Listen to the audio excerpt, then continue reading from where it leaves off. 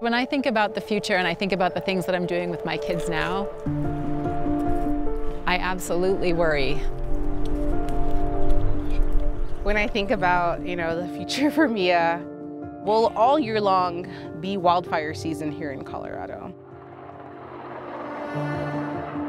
Will they have to sort of suffer through more smoke? Will she be able to spend the summers outside because it's manageable and not too hot? In asking people across the country, how concerned are you about climate change? 83% of moms want to do something about climate change because they're worried about their child's future. They're worried about it, but they don't understand it and don't feel like they have any power to communicate their worry. And so we're moms. We want to connect with other moms.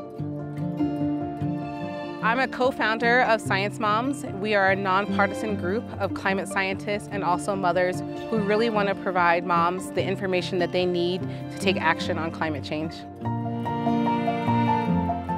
As a researcher who studies the Arctic, I study Arctic climate change, really got me to think about, how will the environment in which my daughter can grow up in, what will that even look like? Some of my work on climate change and wildfires, when I think about the timescales for increases in wildfire frequency and intensity, that's very concerning from the perspective of a parent raising children on those timescales.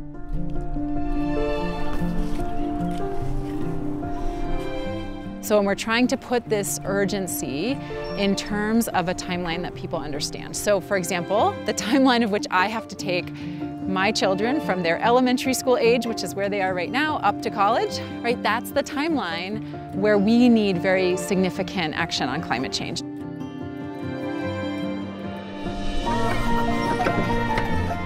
With Science Moms, I think we'll continue to talk about it. The more we can get people to talk about it, to think about it, to see that this is not a faraway threat, it's a local threat that's impacting all of us. Push really high. Okay, let's try it. When I think about mitigating climate change, I think about it in a very positive way, as a way of preserving the way of life, not as a large sacrifice.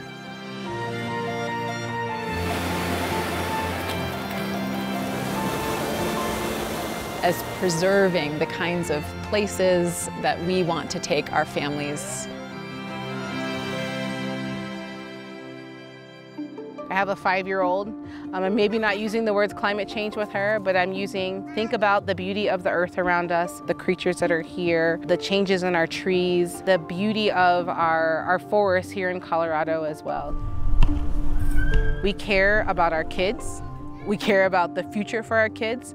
We want to make sure that their lives are better than our lives. And as a mother, we'll do anything in order to make that a reality for them.